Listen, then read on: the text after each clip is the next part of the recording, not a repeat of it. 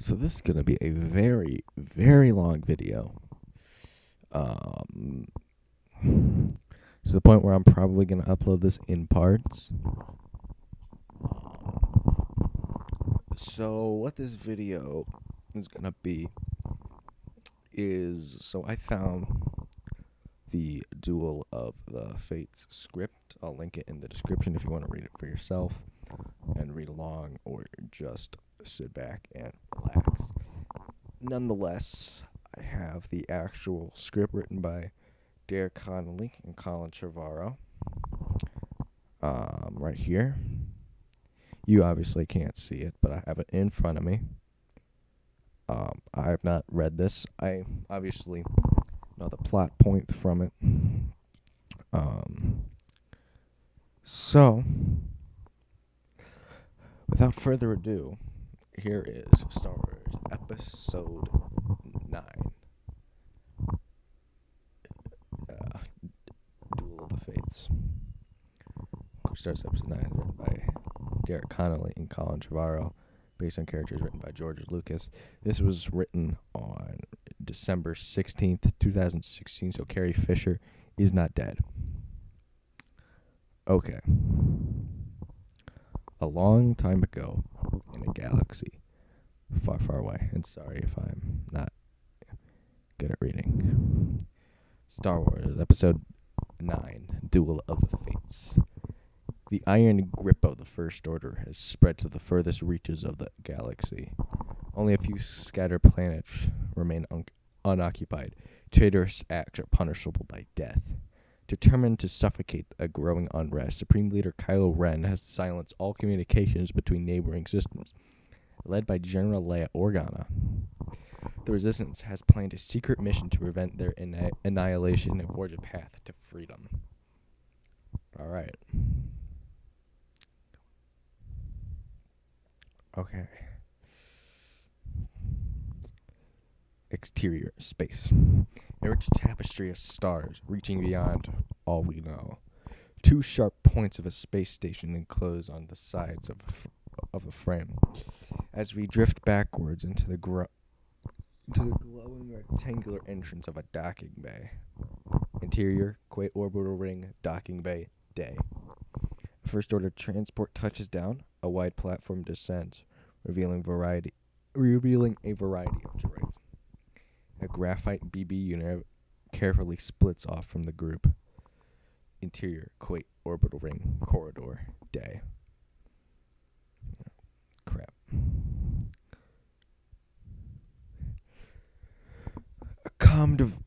No. The graphite BB unit swerves to avoid the brutish labor droid, scrapping BB's spherical side against the wall. His head tilts down, checking the scuff of the paint, revealing an orange beneath. It's BB-8, deep undercover. He lets out a familiar uh-oh and rotates his orange scuff beneath his head. A comm device blinks into a cramped room, stacked with recycled Imperial gear. Rose Tico, adventure-worn and battle-ready, grabs with a gloved hand. BB-8, are you in? BB-8 beeps affirmative. Rose looks up through the broken roof of the orbital ring in the sky above. Star Destroyers protrude from it like spikes on a punk bracelet. Rose continued, I need eyes on the checkpoint. Interior, Kuwait Orbital Ring, day. BB-8 plunges into the Scomp terminal. Anxious, tense, out the window, the glowing Kuwait moon. Sun creasing its horizons. Interior, surveillance den, Kuwait surface, day. Hollow monitor grid lights up, blurred and scrambled. Rose straps electro goggles over her cracked leather flight helmet. Attaboy. Rose POV. Images unscramble, revealing a security checkpoint. The HUD zooms in, approaching dropship. Here they come.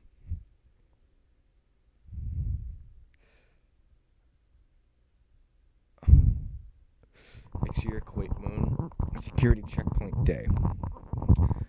The dropship touches down in the canyon of a white and blue sedimentary rock, kicking up a storm of silver sand. Stormtroopers shield their eyes as the craft spits into out a new batch of migrant workers from all corners of the galaxy. Aliens and humans submitting to the First Order in exchange for safety and a scrap of food. Ugh. Stormtroopers funnel the migrants towards the weapons detector. We notice Finn disguised in rags among them. Checkpoint keeper head down. A robed human nods, the face hidden underneath dusty headwear. A bottleneck quickly forms. The ragged aliens bark at each other in a dozen languages. Beast like Droven shoves Finn. Whoa, hey, no trouble here. The Droven grabs Finn's neck with a single hand, lifts him up, teeth barred. Shit. Trouble. The robe human steps between them. Poe Dameron. Easy, pal. Poe pulls the dried, three-eyed pecco fish from the leather pouch beneath his robe. Here, I couldn't finish it. The Droven's eyes the fish, drops Finn, eats. We notice Poe's hand on a concealed blaster beneath his robe. Finn regains his footing, clenching his neck. Thanks. Poe shoots a tense look. They move towards the scanner. How will we know if BB-8 hacked into the mainframe? The weapons scanner alarm. Stormtroopers pull out a mangly old Godel out of the group. He pleads, pointing desperately at his metallic orange. Blaster fires. Well, no. Poe and Finn step up into the weapons scanner. Just as they enter, the machine shutters and clicks off. Stormtrooper 1. We lost power. Hold the line. Stormtroopers step in front of the scanner, blasters smoking.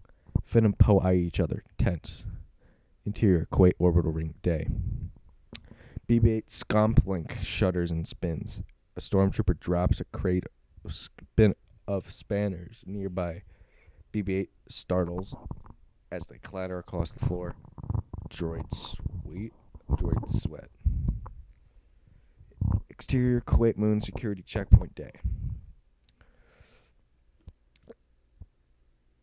The stormtrooper smacks the console as it powers up again with our armed lift infiltrators standing in it. No alarm. Go on, get moving. Our guys exhale, still alive.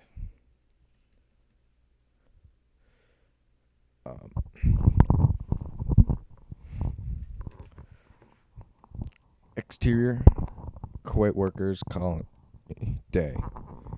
Poe and Finn pass through the border wall to reveal a vast migrant settlement. Modular housing painted with colorful symbols from each worker's homeworld. A vibrant melting pot. The orbital ring looms above, connected to the planet's surface by a massive power shaft, plunged directly into the core. Its eyes glow blue with the ship-fueled energy mined here. Poe locks eyes with Biskova, a fairy alien watching from a machine shop. Bis taps his cheek. That's our guy, says Poe. Nearby, a suspicious Tusken, face wrapped, the Tusken eyes Finn and Poe as they follow Biskova inside the hut. Migrant hut.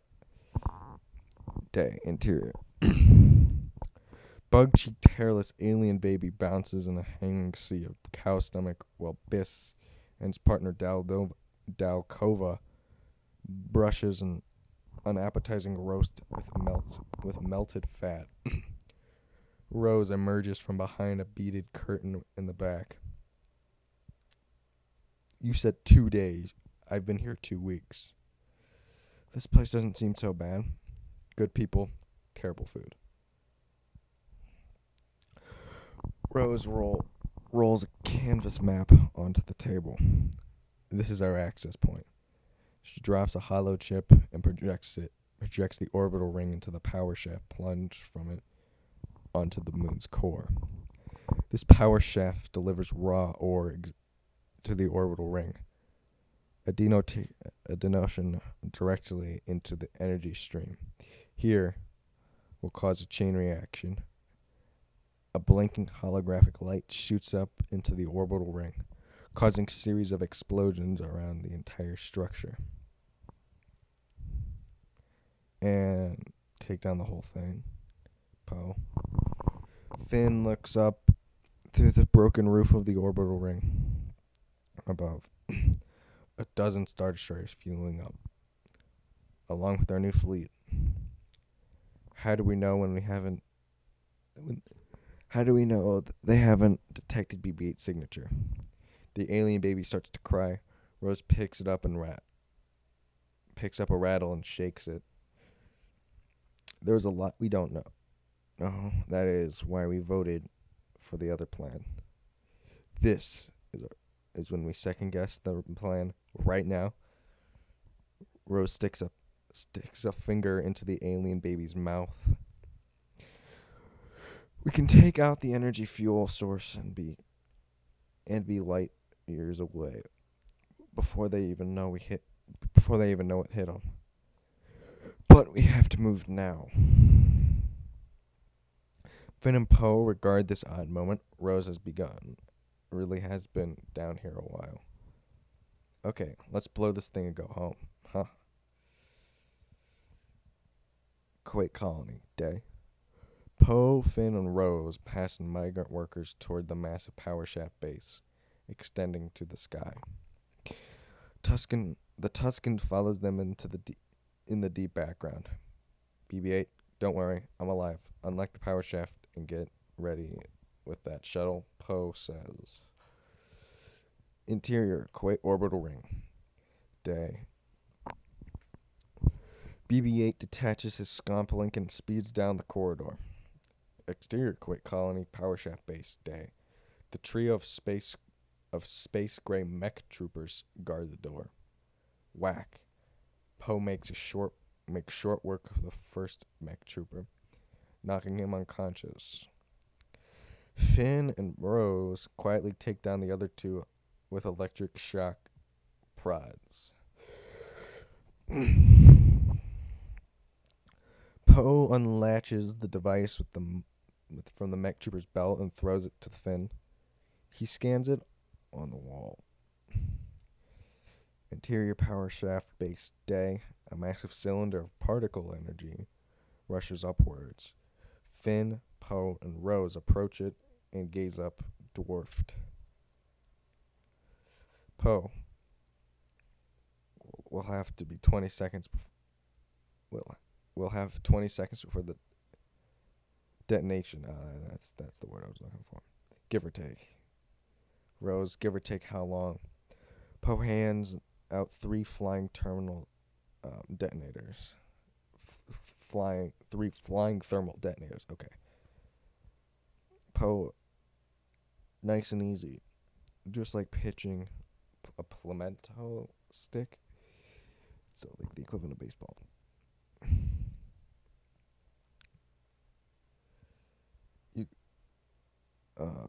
We didn't have that. Poe activates his charge. Oh, we're going now? Poe underhand tosses his charge into the stream where it rockets upwards into the particle flow. Rose throws hers. Finn chucks his like a live grenade and runs. Poe into the comm.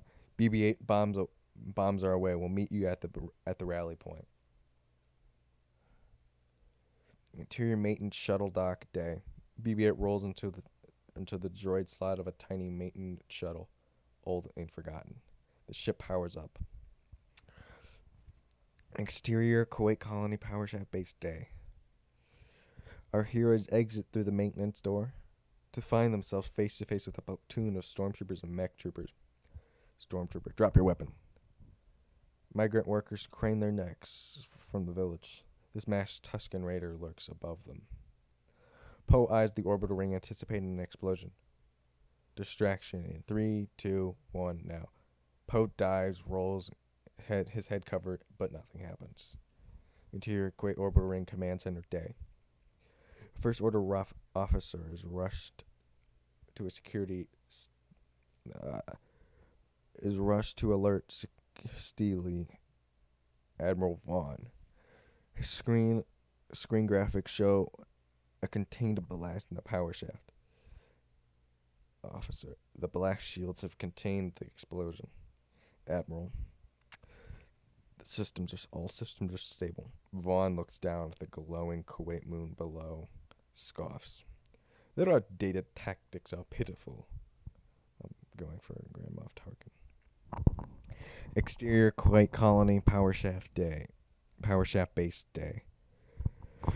Rose and Finn look up at the orbital ring, fully intact. Poe, any second now. Suddenly, a high-pitched wail spins them around. The hooded Tusken Raider steps forward. Blades of blue light flash from its gloved hands. It's holding a dual lightsaber. The Tusken takes down everything in its path, lithe and deadly with the blade. Finn and Rose duck and fire away until they are surrounded by bodies, blasters smoking. The Tusken Raider's mask hits the ground. It's Rey. Not the girl he last saw, a grown woman, powerful, strong. Finn, what are you doing here? Rey spins and blocks a laser blast we didn't see coming. Her robes fall from her shoulders, revealing a battle-ready outfit of all black. A simple thank you would do. She throws down the double blade like a boomerang, ducks behind a power regulator as the spinning saber slices in its path, then rises in time to catch it. And this time this is the new weapon of her own design. Made of pieces of Anakin's broken lightsaber and her own staff. She wields it with grace. Poe ducks behind the generator, yells through lasers at Rey. You shouldn't have come here. You'd rather be killed? If it means you're safe, yeah. There's something more behind those words. Now's not the time. Definitely not the time. She force pushes a pack of 8, sending them clattering. Migrant workers point to Rey in awe, whispering, reverent. Children cheer, speaking a word they all know. Jedi, Jedi. More stormtroopers flood into the square, but migrants block their path to protect Rey. Some throw rocks, others swing hammers and tools. It's inspiring, a promise of revolution. Poe, Rey, we gotta go. Rey hesitates, wanting to fight alongside these people. We have to help them. Poe eyes more troop transports and incoming TIE fighters. Not here. Not now.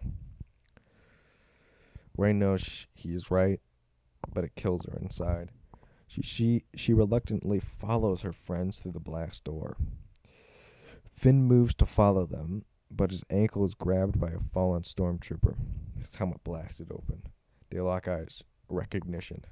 A memory from long ago. Guys, I'm not a professional audiobook reader. Finn pulls free and continues on, but he is shaken. Interior Kuwait Orbital Room Command Center Day. An officer races to Admiral Vaughn. What's happened down there? Officer. The last Jedi is with them, sir. That's cool. Vaughn's confidence turns to fear. Alert the Knights of Ren.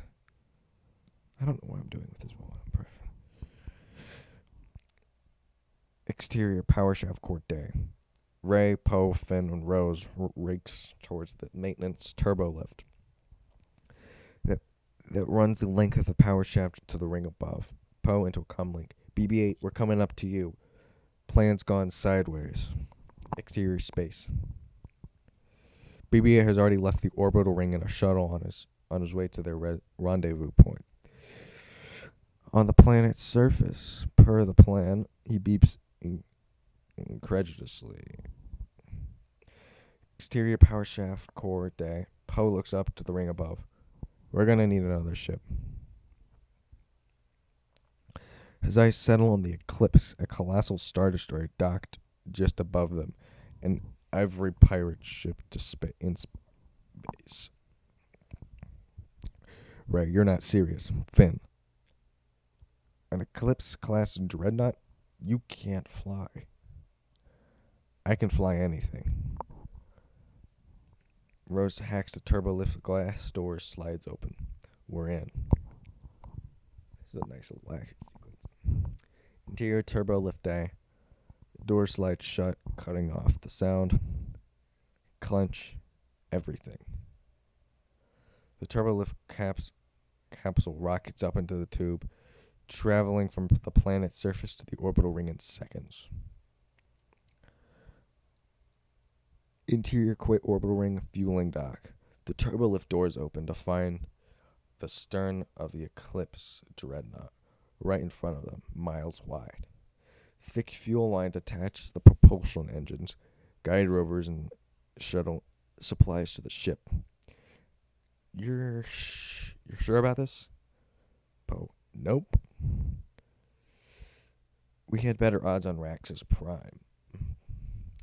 Finn, it was not my fault. You need to let Raxus Prime go. They hop into a glide rover and speed off. Interior observation tower, day. Admiral Vaughn watches the glide rover race towards the Eclipse. Where are they going? The glide rover disappears. Inside the docked destroyer, Admiral Vaughn cracks slightly as their plan dawns on him. They can't possibly. Admiral Vaughn turns over to a first-order tech. Admiral Vaughn continued. How many men are on that ship? Just a bridge crew, sir. The rest are on dock leave. Interior Eclipse destroyer bridge. A massive navigational bridge dense with first-order crew. A laser blast spins them around. Rose cocks her heavy weapon. Finn seals the door. Who's in charge here? That's said by Poe. Deck officer. Brave. I am. Poe. Great. I'm your new pilot. Improvising. Where does the pilot sit? Ray loses patience, waves her palm towards the officer. You will set a course for the Neuron system. Deck officer. Set a course for the Neuron system. The crewmen turn and take their positions at the console, mind-tricked in EMOS. Poe and Ray take the helm, pressing buttons, guessing. Cold start the engines. We can jump right to hyperspace if we overheat the laser cannon drive. So I was writing, this is cool. Poe, the exhaust will spill over into the propulsion system. So, Poe, the exhaust will split over. Ray continued into the propulsion systems. We can freeze the chambers.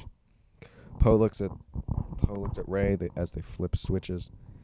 A gleam in his eye. Do you see how you and I not the time, Ray? That's no. Poe, do you see? Yeah, right, yeah. Finn sits behind a massive control board with hundreds of buttons. Okay, I'm going to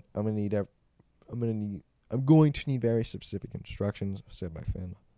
Rose goes to work at the nav console. Shields up, setting calculations for light speed. Let's go. Don't rush me. If I mess this up, and fly right into the sun. Finn taps on a screen in front of him. The ship's interior lights click on. Finn says, "I found the lights. I've turned on the lights." One of the crewmen snaps out of his mind trick and eyes Finn. Oh, shit.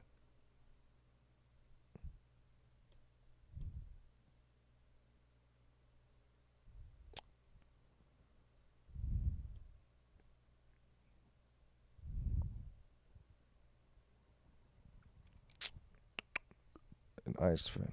"Who are you?" Whack. Finn knocks him out cold. "Let's get somewhere else fast." Working on it.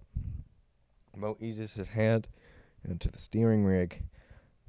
Poe continued. Who uses an inverted control yoke? Quit orbital space. The Eclipse roughly disengages and scrapes its way out. Fuel conduits unhinge, and spit blue energy slicing through the dock's infrastructure. The ship interior lights blink on and off on patch grids. Heavy cannons fire on the Eclipse's shield. Eclipse destroyer bridge space.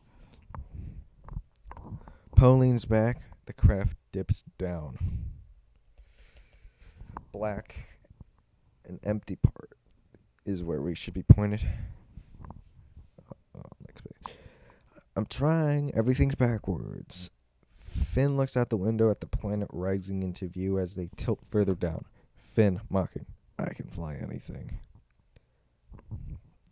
Poe gains control of the craft's trajectory, but not on its axis. They are inverting. The planet rolls from the bottom of the massive front view to the top. Okay, we're rolling now. Do we have the droid? BB-8's maintenance craft is hit. Burning engineless 50 feet from the dock. He'll never make it. Round the comm. BB-8 now. BB-8 has to act. He ejects himself from the droid socket and floats 50 feet through cold, empty space. He passes through enough oxygen field and lands inside the hangar with a clank.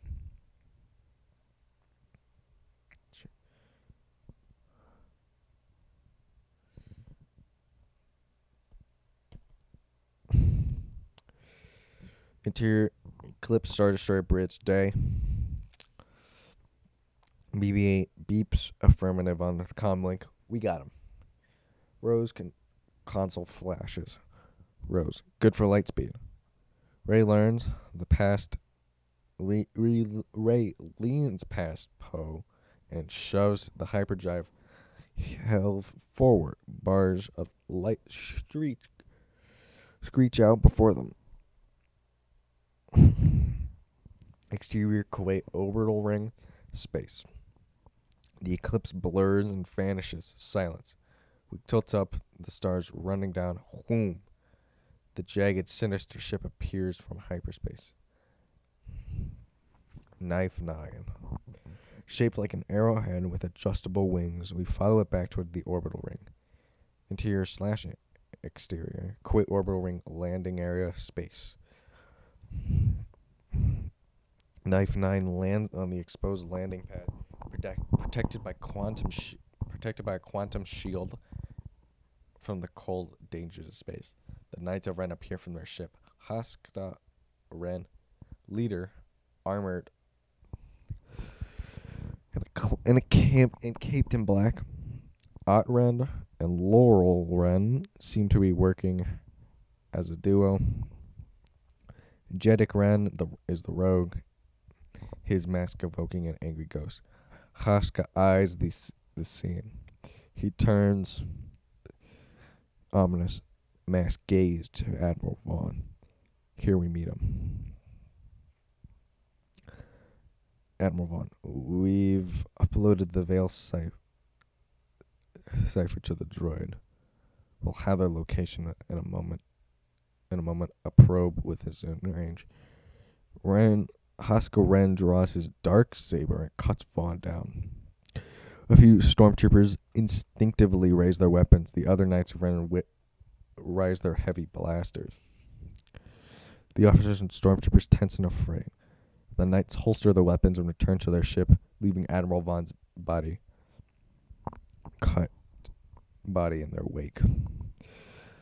All right, guys, that will do it for part 1 of this. I'm going to be releasing these pretty much, I don't know, but this one's a little bit longer. I don't know. I'm just going to find good stopping points in each of these videos, and I'm at the very end of reading all of them. I will give my official Duel of the Fates review, and then I'm doing all that Duel of the Fates content. Anyway, let me know what you think. Once again, the link's in the description for the PDF file if you want to read it for yourself. So anyway, guys, I'm going to get going. Make sure to like and subscribe. See y'all next time.